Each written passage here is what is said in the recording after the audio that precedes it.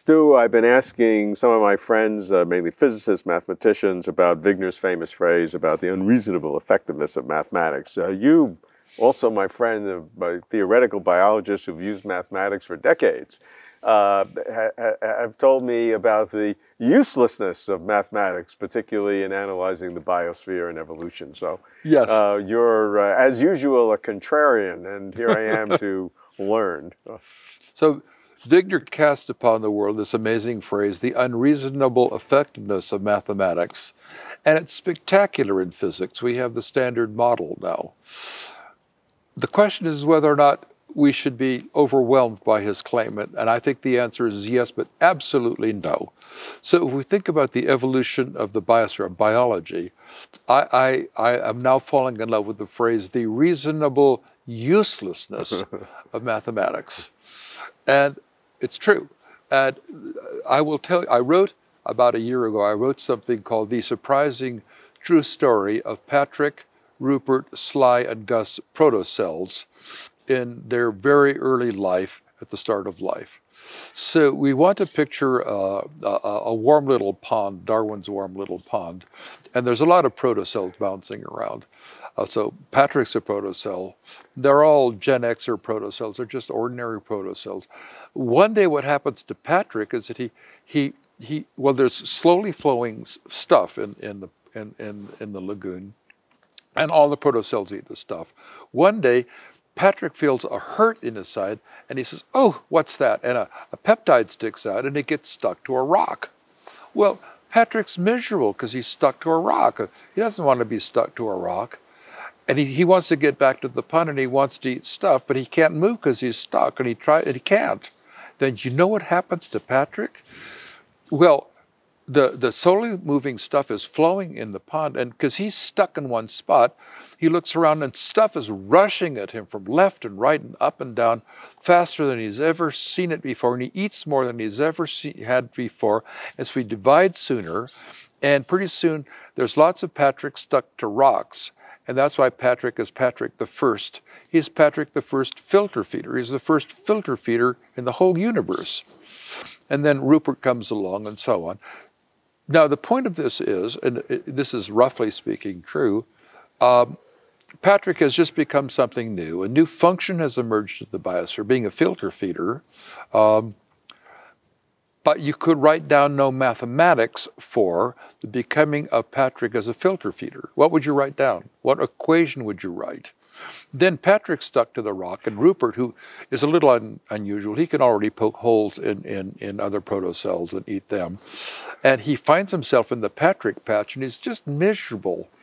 But then he finds that he can poke a hole in Patrick and eat Patrick, or the Patricks that are around, and then he evolves so that he's only living in Patrick patches.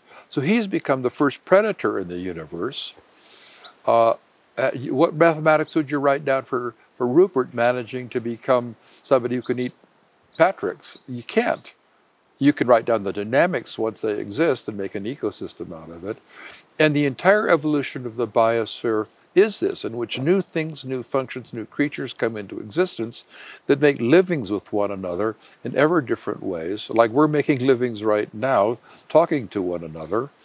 Could you have written down an equation for the becoming of all of these ways of making a living in the biosphere? And the answer is no. There's no mathematics for it. Well, theoretically, one would say if you knew how to describe every single particle and all their dimensions and the quantum probabilities, it seems impossibly large, but it is finite, and you could do that. No. Okay, so that's the fundamental thing. But here's why. In principle. Sure. You're saying in principle you can't. Yeah, and here's why. So let's try that move. Let's make it a classical world. Forget quantum mechanics. From us out to the sun is just it's a huge 6n dimensional phase space. Okay, so it's a really big one. How would you pick out as relevant variables Patrick being stuck to a rock? There is no way to specify the collective degrees of freedom that are relevant to the becoming of the biosphere. None. So of course it's a 6n dimensional classical phase space, or it's a whatever it is, in Hilbert space. You can't get to the relevant variables that have to do with the evolution of the biosphere. So your claim is that when new functions appear, they are not being able to be described by pre-stated laws or mathematical descriptions. But once they do appear, then mathematical descriptions of their dynamics, how they interact, are perfectly fine. Yeah. So it's that origin moment. It's the origin moment of ever new functionalities in the becoming of the biosphere. Okay. We do need to defend the word function, which we might want to take a moment to do. You can. I do it in my last book, whatever I call it, A World Beyond Physics, that just came out. So once you can defend the word function, which I will in a moment, ever new functions arise in the evolution of the biosphere.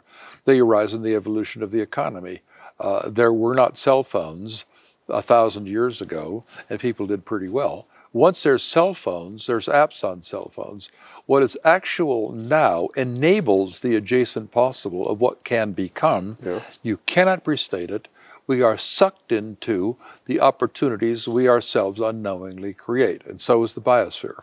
So it's an entirely new way of thinking about the becoming of things. I follow that. It's just that I'm struggling between is that true in principle, or is it true because it is so large it's uncomputable? I think it's true in principle. And I'll come back to the way Longo and Monteville and I did. It has to do with pre-stating. To write down laws of motion, you have to be able to say what the relevant variables are. So think of the pendulum. It was really very, very smart to figure out that it's the length of the pendulum and the mass of the pendulum that give you a phase space that gives you a periodic oscillation of the kind that Galileo drove us to when he noticed that the swinging pendulum in church kept the same period no matter what the amplitude was. But you need to know the relevant variables. Newton tells us mass, and he tells us, mass and velocity and acceleration and momentum and his laws of motion. What variables would you write down, about the becoming of grizzly bears?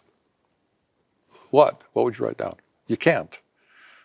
I hear you, but I'm not sure that you're embedding all the super complexity that leads to the random mutations that build things, that create things.